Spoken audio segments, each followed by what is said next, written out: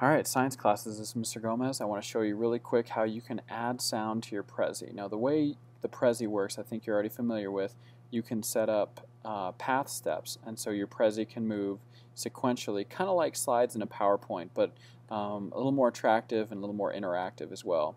So let's go back to the beginning, and let's say we wanted to go to this first zoom point and add some audio there. So maybe you're going to record some audio that explains the texts or the pictures that you have at this point. Okay, so after you set up all your path steps, now what you can do is you can create the audio for it. In order to create the audio, you need to figure out, take each path step and say, what do we want to say about this path step? So write out a little script, here's what we want to say, and then once you have that scripted, you can record the audio for each path step.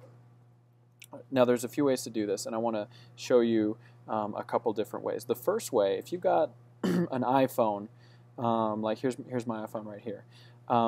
If you just, one of the built-in apps is voice memos, and so you can pull it up and you can create a voice memo. So I'm just gonna do a little test recording, testing 1, 2, 3, stop.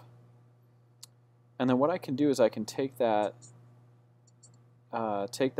audio. Where'd it go? Oh, I see what happened. I can take that audio and email it to myself.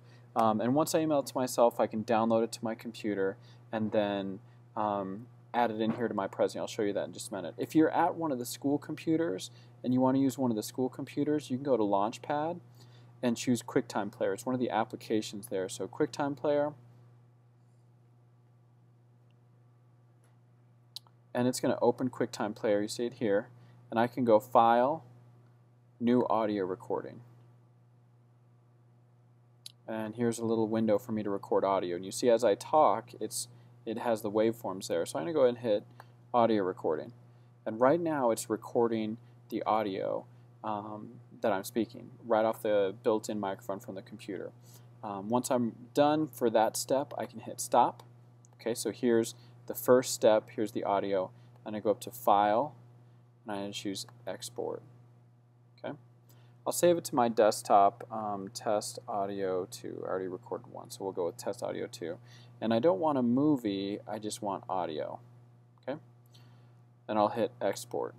So that's going to take the audio I just recorded and export it to the folder I just sent it to.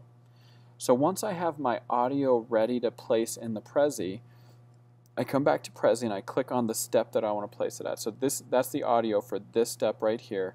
I'll go Insert, Add voiceover to path step number 2. It's going to say, okay, where's your audio? So I'm going to go to the folder that I saved it in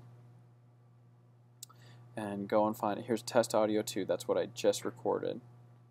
Say open. It's going to upload it here, and it'll show you little progress bars that uploads, and then it's got to convert it to a playable format that'll play on any device. And once it's done converting, then you can test it. Okay, so there it is. I can play it if I wanted to. Okay, and it works. You probably can't hear it because I have headphones on. So if I were to go and say present, say allow. Oops. If I start my Prezi, as soon as I go to that step, the audio starts, and if you could hear it through the headphones, you would be able to hear the audio that I just recorded and placed with that step.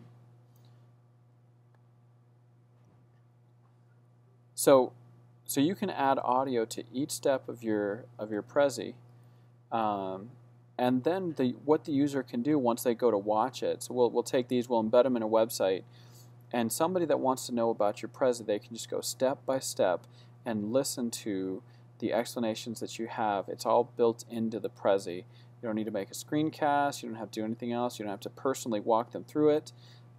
They can hear your presentation all within the Prezi there. All right? If you have any questions, you can ask your teacher. If your teacher has trouble answering them, feel free to email me at mark.gomez@valorchristian.com, mark.gomez@valorchristian.com, and I can try to get back to you with any answers if you're struggling with something. All right? Thanks a lot.